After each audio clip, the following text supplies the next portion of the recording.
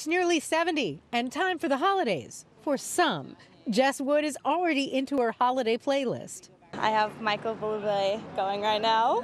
Yeah. Erica Jones has started holiday shopping. I like to avoid the crowds. So yes, I will be shopping early and I'm starting today. For real today? For real, yes, for real today.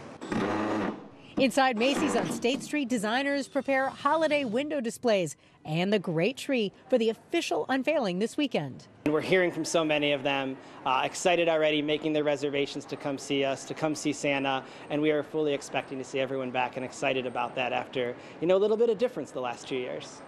If it seems the holidays are creeping up earlier, it's not your imagination.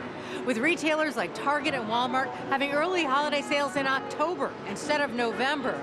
It's an effort, experts say, for retailers to deal with extra inventory and to compete for your hard-earned dollars with inflation so high.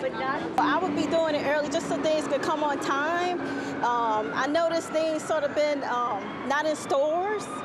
Yeah, so yeah, I would do it early. And there is the sentiment of the season that may feel stronger this year.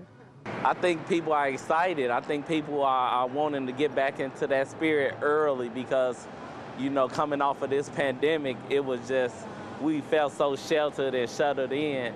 The bigger gatherings in the groups and seeing family and friends who maybe haven't seen for a while is really exciting this year.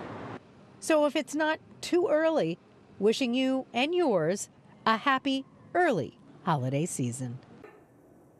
Hey, if you like that video, be sure to subscribe to our ABC7 Chicago YouTube channel.